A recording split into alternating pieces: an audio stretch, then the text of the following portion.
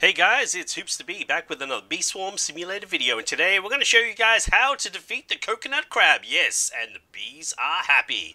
But, well, first I'm going to go and switch into my Demon Mask, guys, because, well, I need a little bit more boost. So, let's go and do that now. Oh, oof. Yeah. Oh, this is always so painful. Why can't we just switch masks? Ah! Alright, let's go back and try that again. And here we go. Oh, oof. Oh. Oh boy, why do they have to make this so difficult? Why can't we just simply just click on something and say switch mask?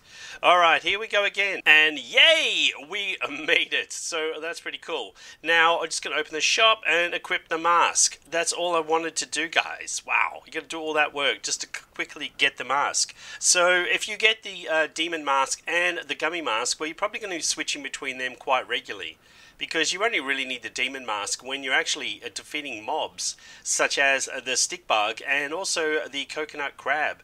Also, it's quite handy for the ant quest as well, but the others you probably don't need it too much at all.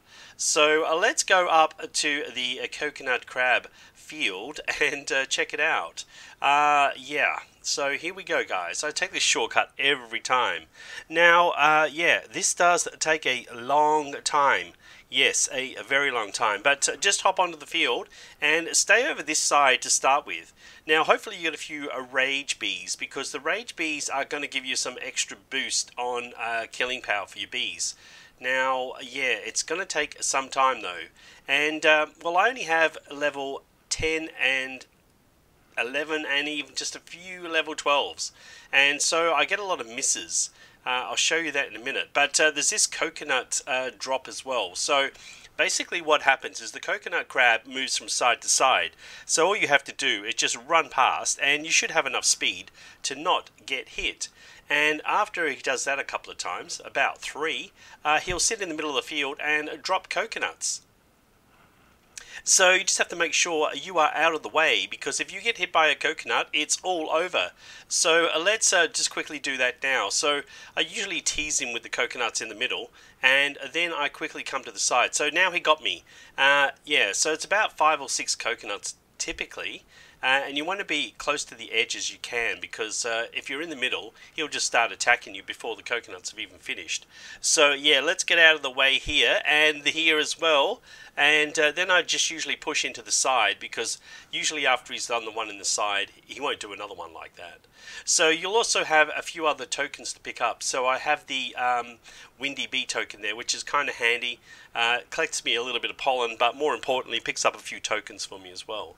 So really that's all it is. See this grey rock here? Well, you can actually jump onto the edge of that. Don't go too far though, or else it'll reset the crab.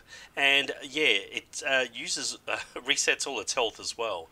So that's not so good. Now the Demon Mask does have that little Fire X thing as well, so that does a bit more damage, which is kind of nice. But really, guys, to defeat the coconut crab, as you see, we're about a quarter of the way through. You really just need to move backwards and forwards.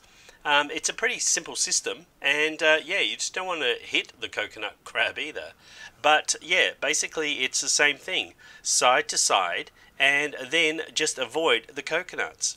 Anyway, guys, I'm also using stingers as well, because that's just going to give my bees a little bit more power to kill the coconut crab. So yeah, definitely use stingers if you've got them. And yeah, wow, that was close. Yeah, and also obviously I've got the vicious bee, so there's a big stinger that goes right through them as well. But you can do it with sort of fairly low power bees, guys, so just give it a try. It can take up to about 10 minutes if you've got a lot of misses. Level 11 bees are probably the minimum you require to defeat the coconut crab. A few 12s help as well. Anyway, guys, I'll come back when we actually defeat this coconut crab, and I will show you what sort of drop you get on the coconut field. So I'll be right back. Alright, guys, we're very, very close. We are very, very close. So just wait here. It should actually happen maybe after this. And then we'll be right. Oh, you don't want to die at this point in time after spending all this time defeating the coconut crab. And there's the drop! Yes, we got it. And look at the coconuts, guys. There's coconuts everywhere. Now, you can use your token links to pick up all of these tokens. Yeah, I didn't have any on the field. I don't know why, but I guess they were busy killing the crab. But look, you can run around pretty quickly and pick up most of these tokens. So you're going to get quite a few, and you're going to get plenty of these tropical drinks as well. So you want to hang on to those because you want to go in and grab yourself the coconut canister eventually.